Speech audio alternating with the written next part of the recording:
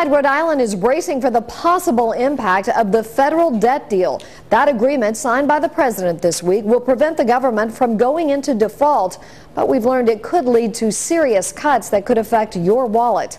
Eyewitness News reporter Sean Daly joins us now with the local coverage. When Congress raised the debt ceiling earlier this week, they did a lot more than just that, some of which has left seniors scared. The debt ceiling package included more than $2 trillion in budget cuts over the next 10 years. The federal health insurance program for the poor, known as Medicaid, could be cut, and the deal calls for cuts to providers in the federal health insurance program for the elderly, known as Medicare. Cuts to providers could trickle down to cuts to patients. At a senior center today, fear was in the air. Yeah, I just don't have the money. What do I do? Stop going to the doctors and die?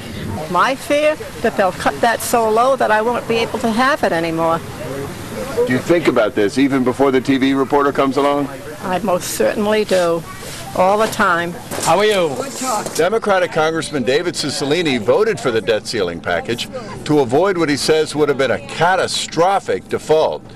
He doesn't like the possibility that later this year cuts to both Medicaid and Medicare may end up as part of the deal. So we're going to have this battle, and there is no question the Republicans have made it clear what their priorities are. We're going to have to fight to protect Medicare, protect Medicaid, and protect Social Security, and protect the middle class. This is the same. Can you do that Absolutely. against these forces? Well, we're going to have these Republican yes. forces that so far are winning. In the House, they have the majority of the vote, so we're going to have to keep fighting.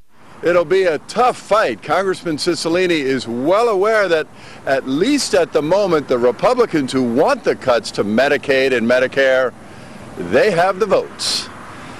With the Mobile Newsroom, Sean Daly, Eyewitness News.